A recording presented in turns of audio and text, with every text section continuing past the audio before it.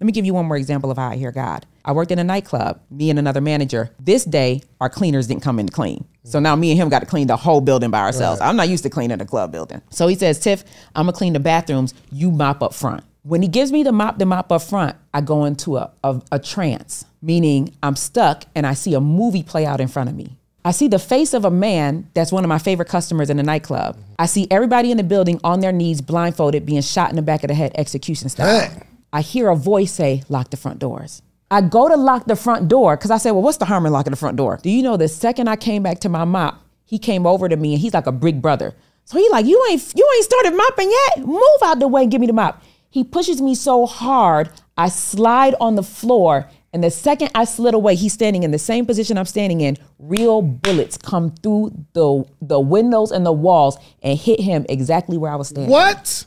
I lied to you not. Guess who did it? The guy I saw in the vision.